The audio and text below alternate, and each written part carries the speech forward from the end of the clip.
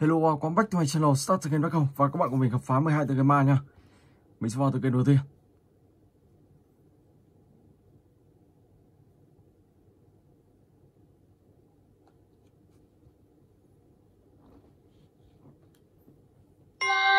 Play.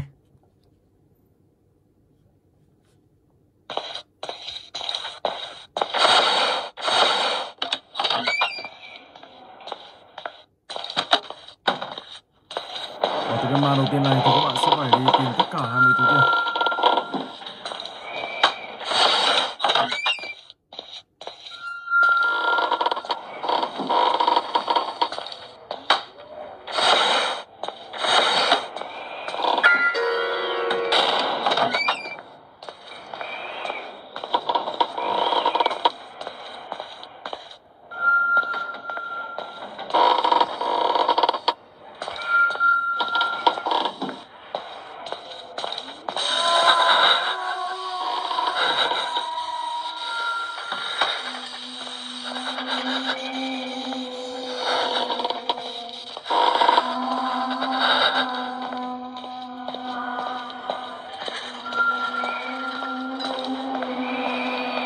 Sẽ luôn tầng hầm thu thập tiếp.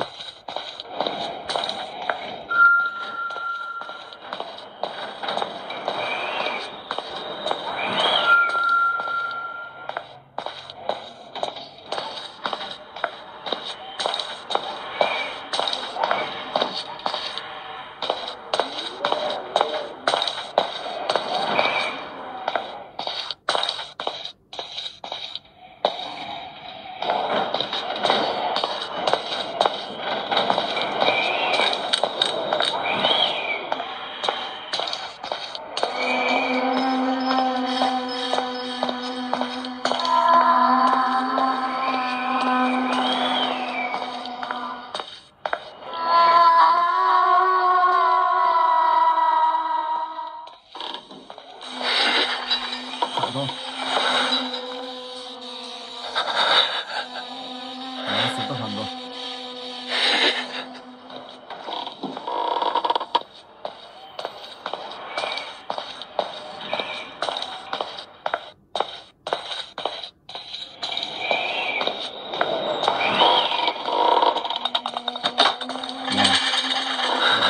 Lên tầng 2.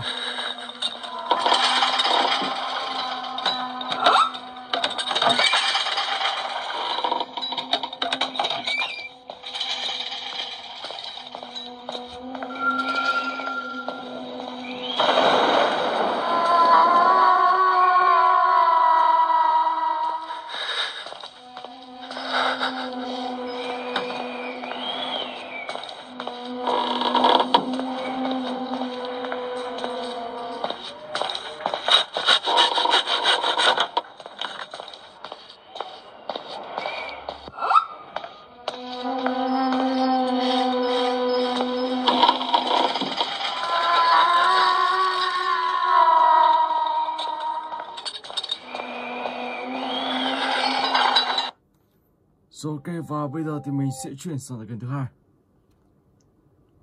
Slendrina 2D.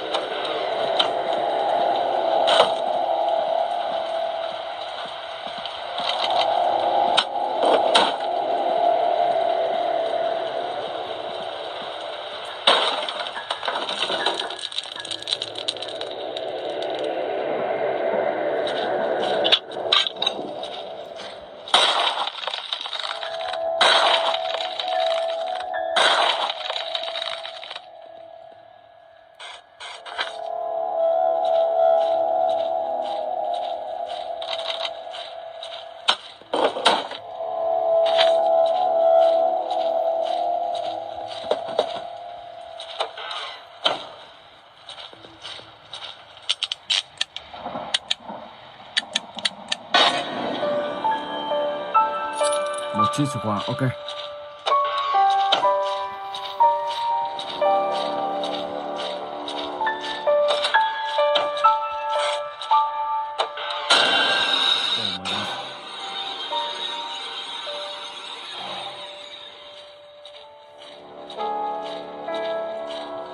Rồi mình sẽ chui xuống đây.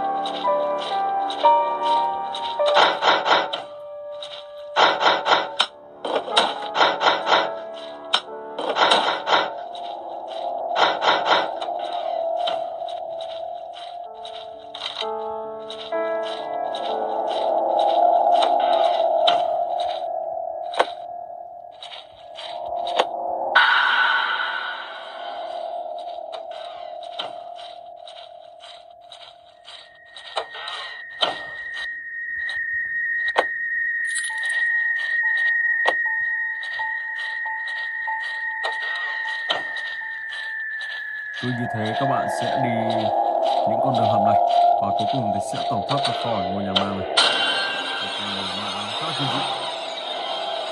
Ở đây các bạn sẽ xuống cầu thang. Tiếp tục.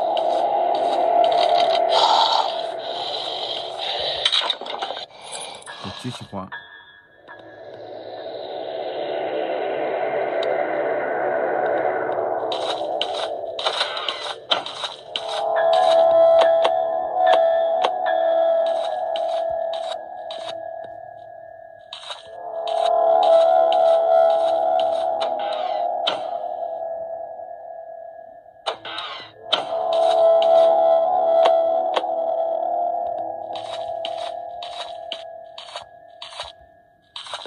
Không đúng.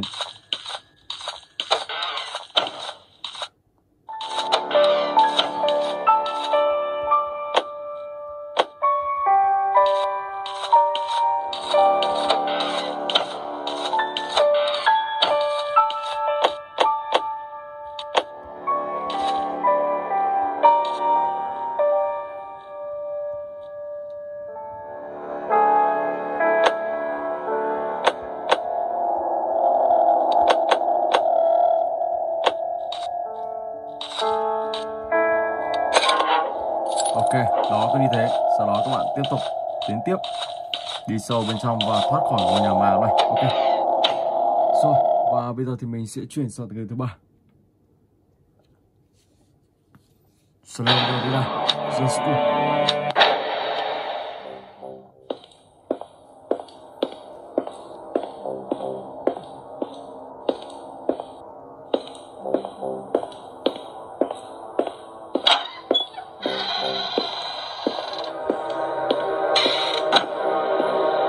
Món đồ đầu tiên.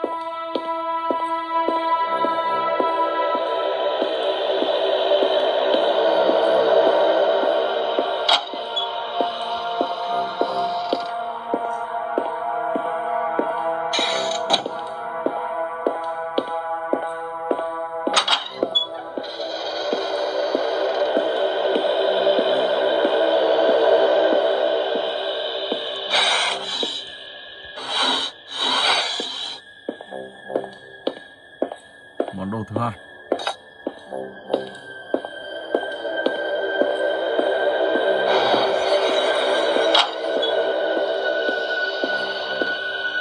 Món đồ thứ ba.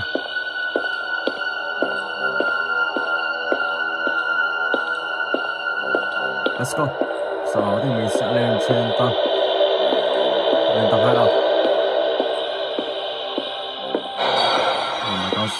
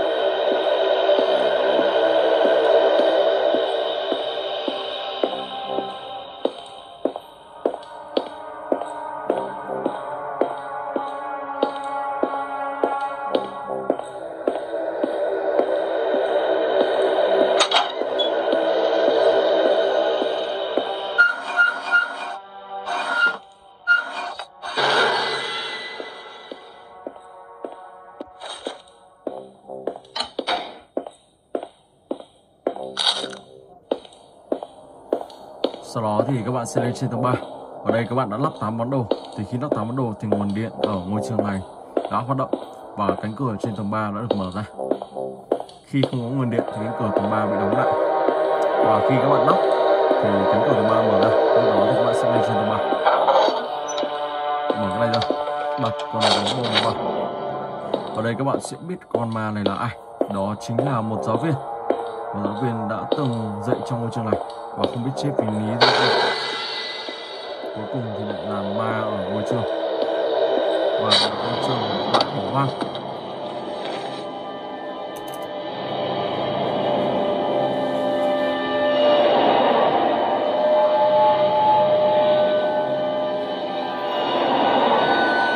Ok, và bây giờ thì mình sẽ sang tới game tiếp theo, Slendrina The Cellar.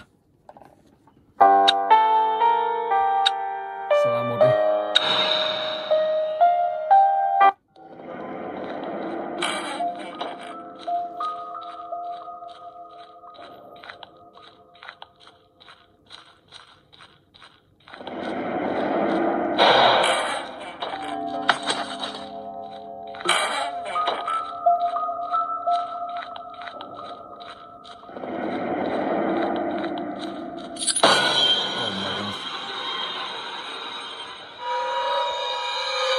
Wow.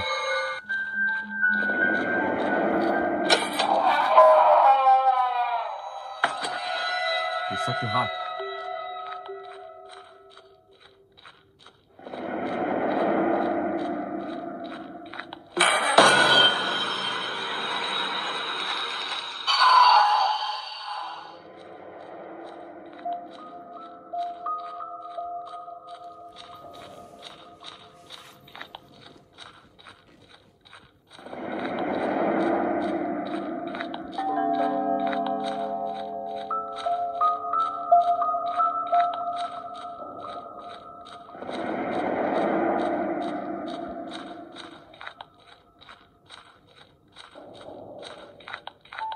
Quyển sách thứ 3.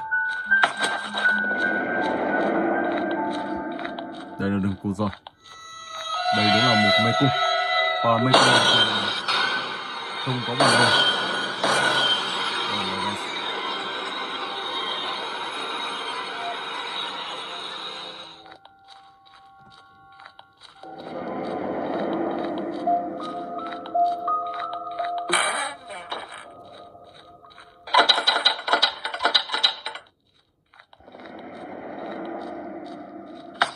Sách tư. Ở đây thì các bạn sẽ phải tìm kiếm tất cả là 8 quyển sách và các bạn sẽ quay về vị trí ban đầu mà các bạn đi. Sau đó thì sẽ mở cánh cửa ở đằng sau ra. Đây con bạn này. Nó cũng khá là đơn giản nhé. Các bạn chỉ cần đi tìm những chiếc chìa khóa và mở những cánh cửa, tìm đủ 8 quyển sách là các bạn sẽ thoát khỏi nơi công an.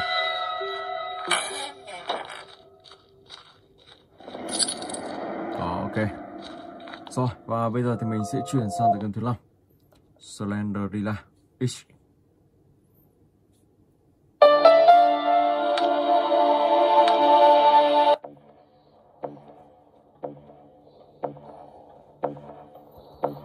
Đấy là một tựa game khá là khó và các bạn đi không cẩn thận cũng sẽ bị lạc đường.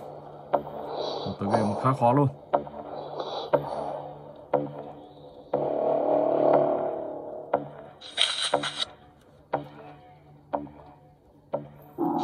Đầu tiên thì các bạn sẽ phải đi tìm viên gạch. Đây rồi.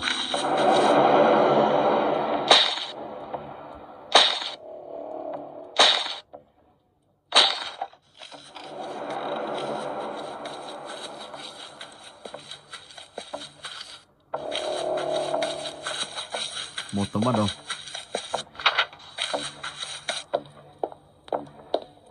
Và bản đồ này thì các bạn sẽ phải đi tìm tất cả là 9 chiếc chìa khóa.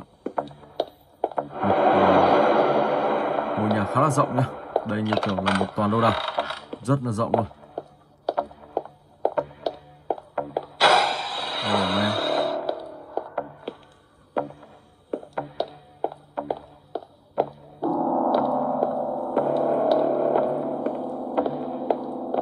Wow, Sushi đã gặp con nhện rồi.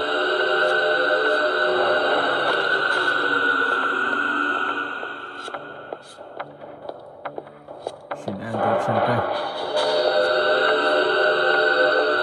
Đó là phải có 9 chiếc chìa khóa để các bạn thoát ra khỏi nơi. Khá là khó luôn.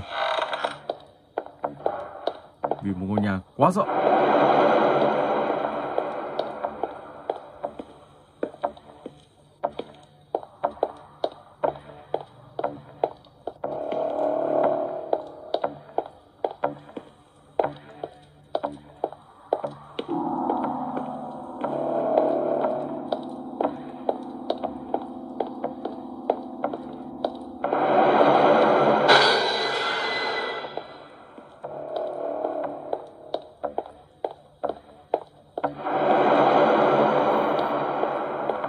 Không hiểu sao cánh cửa lại mở ra được.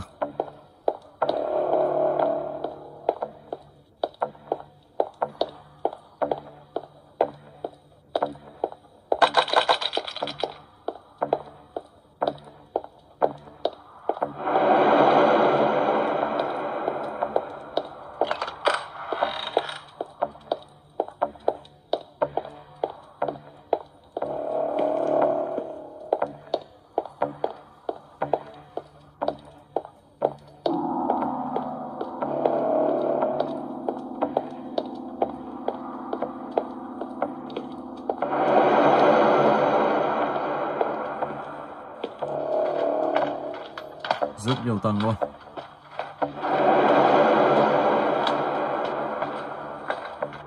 Wow, giờ mới thấy được chiếc chìa khóa đầu tiên.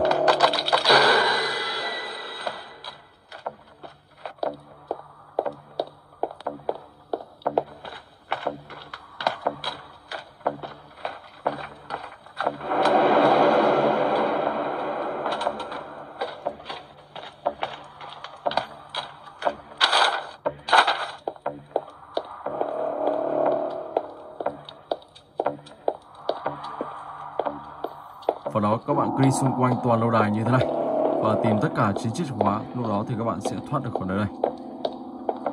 Đây là một tựa game kinh dị và cũng khá là khó. Một tựa game Slendrina này, Slendrina khá là khó luôn vì nó quá là rộng. Rồi ok, và bây giờ thì mình sẽ chuyển sang cái tiếp theo. House of Slendrina.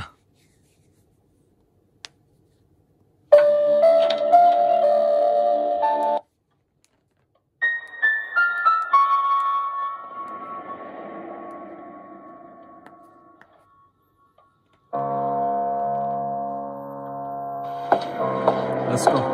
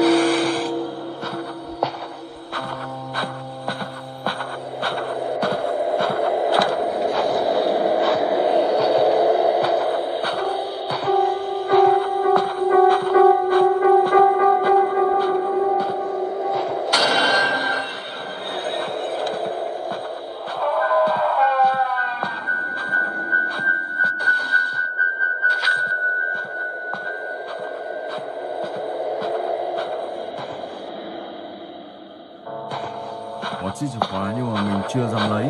Biết vì sao không? Đó là vì khi các bạn đến gần bức ảnh đó thì bà Granny, bà ta sẽ xuất hiện ở trên ngôi giường đó. Còn lúc đó thì các bạn lại phải chạy thoát khỏi cả bà ta, rất là khó luôn. Và khi cuối cùng nếu mà không đủ 8 tờ giấy thì các bạn sẽ phải nhặt ở đó.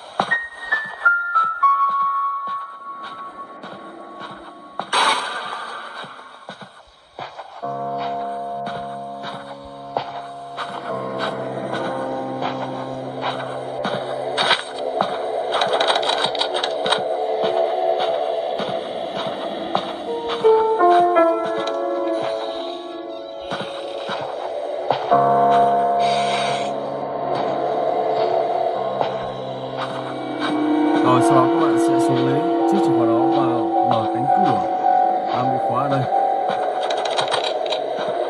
Đấy, mở giấy còn lại. Rồi, đi xuống dưới này.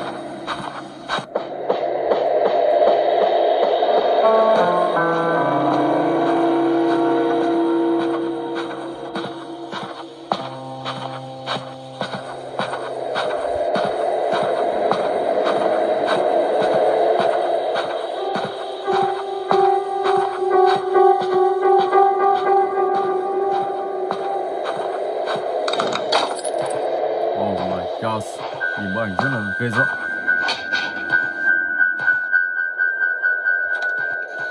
Đó, bà ta đã xuất hiện, nhìn rất là kinh dị.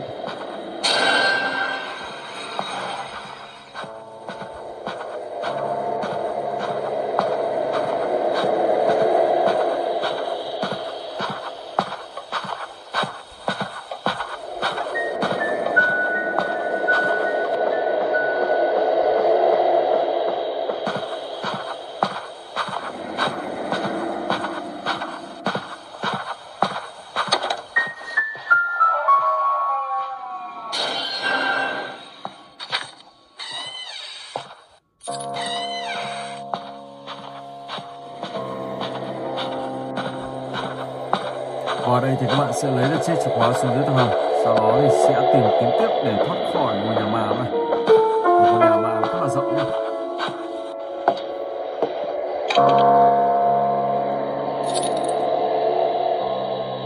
Ok, và bây giờ thì mình sẽ chuyển sang cái tiếp theo.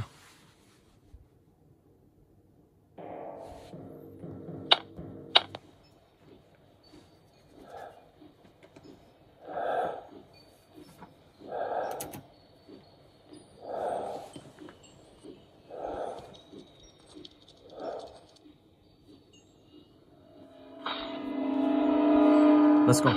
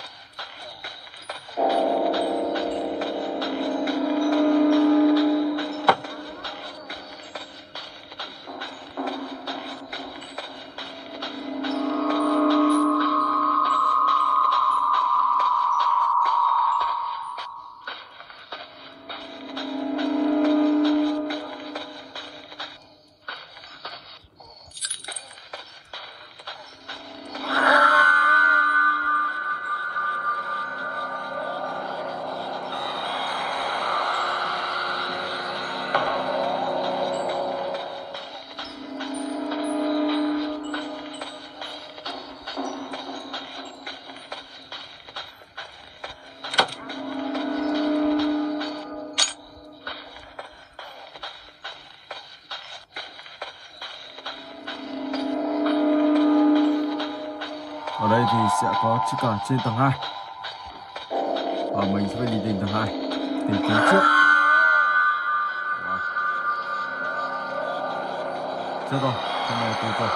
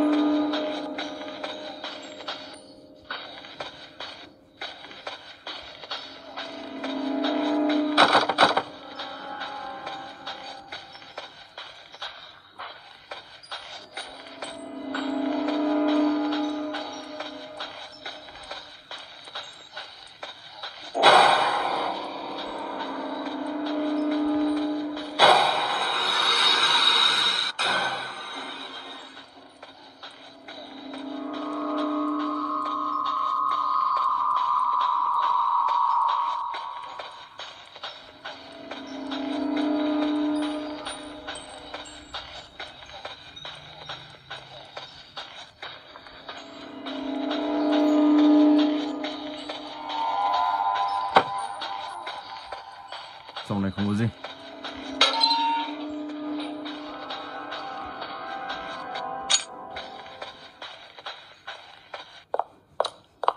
Vào đây là lối lên tầng 2.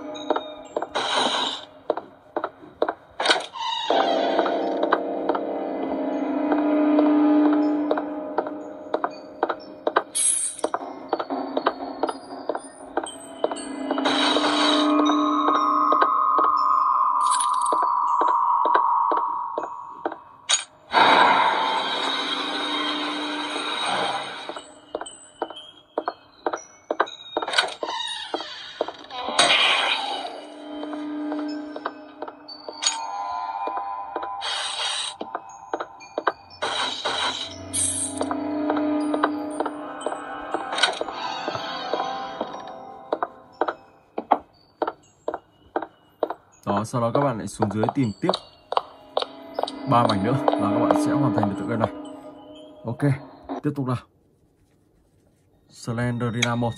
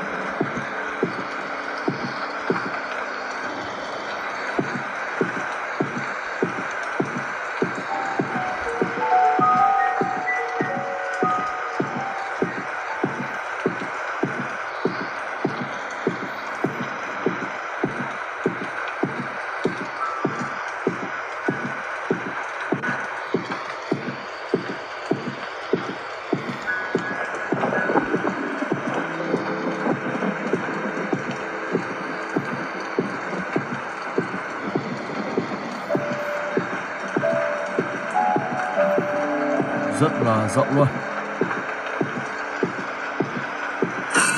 Oh my god.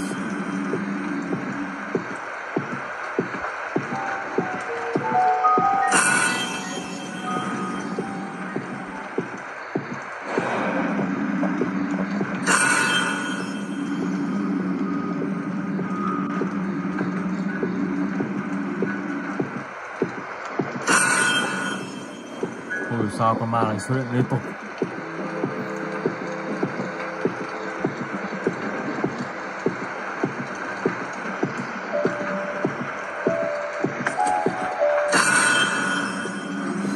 Tất cả. Ok, các bạn sẽ phải đi từng căn phòng một và tìm kiếm.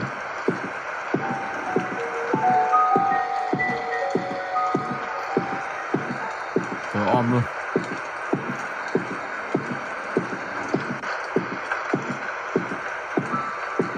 Cứ như thế các bạn sẽ đi xung quanh ở đây và tìm kiếm nhé. Ok.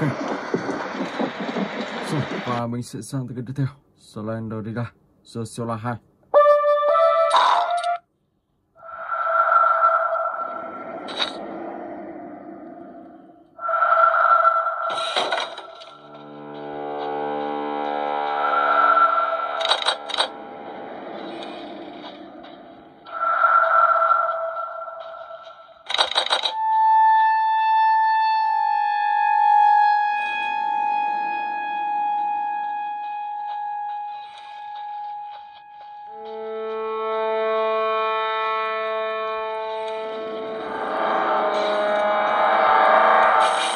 Oh my gosh.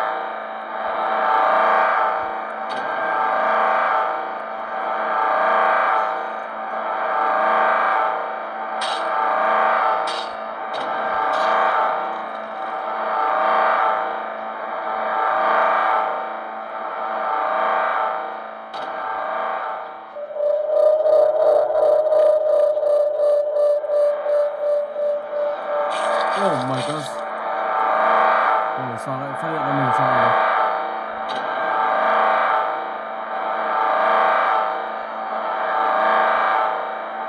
Mình không làm sao nào. Chạy đâu?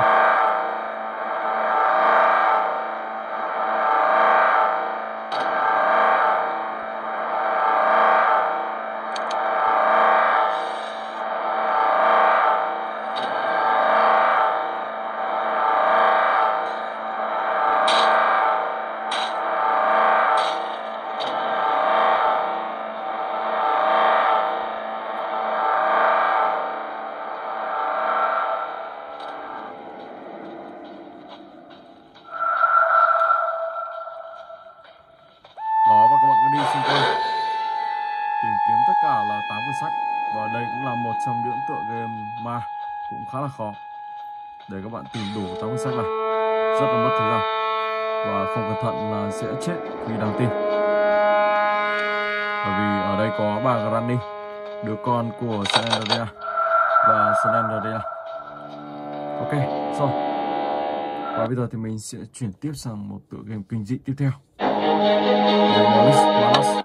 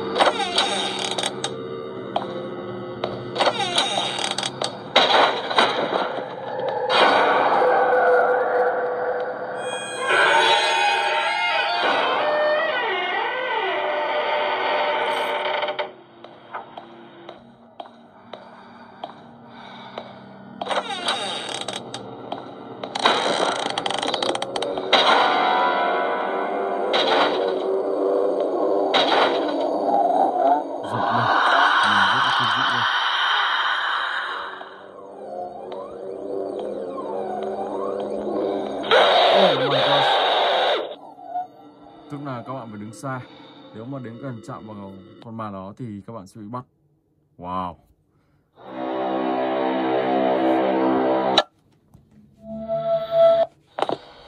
Let's go.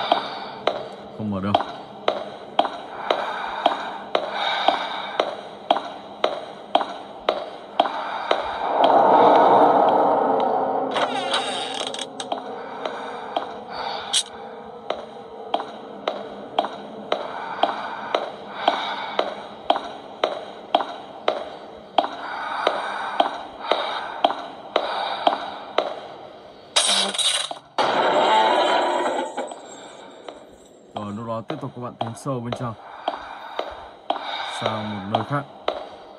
Ok. Rồi và bây giờ thì mình sẽ sang tới cái cuối cùng. Đây là Wish.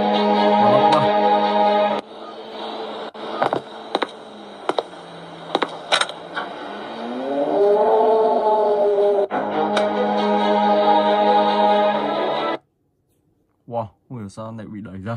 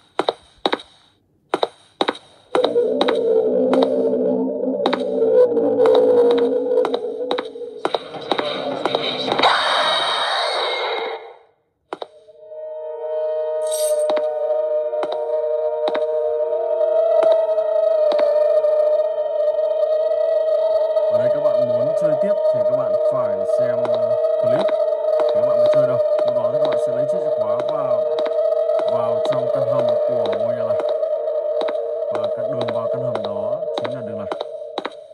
Đây là lời các bạn vào căn hầm và các bạn sẽ phải tẩu thoát khỏi ở đây. Rồi ok, và mình xin phép dừng clip tới đây. Hẹn gặp lại các bạn trong clip tiếp theo.